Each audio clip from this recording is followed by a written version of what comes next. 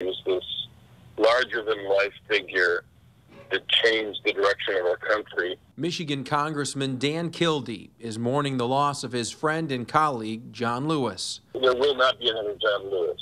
Kildee represents Mid-Michigan in Washington and served on the House Ways and Means Committee with the civil rights icon. The pair developed a friendship through the years and were so close that when Lewis's cancer made it impossible for him to cast his votes in person, he chose Kildee to be his proxy. I inform the House that Mr. Lewis will vote yea on S3744. So much of what he fought for had to do with the sacred right to vote.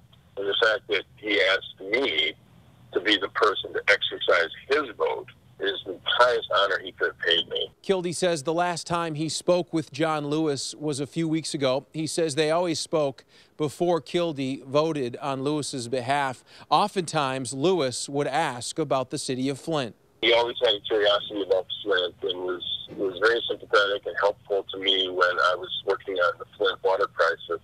I think it speaks to what kind of a person he was. Kildee says he believes Lewis should be honored in several ways. First, the bridge that Lewis marched on in Selma, Alabama in 1965 should be renamed the John Lewis Bridge. Second, a statue of Lewis should go up in the Capitol building in Washington, D.C. And finally, Kildee says the best way to remember Lewis is to continue to be a champion for peace, civil rights, and equality for all. Reporting for WNEM TV5, I'm Jason Fielder.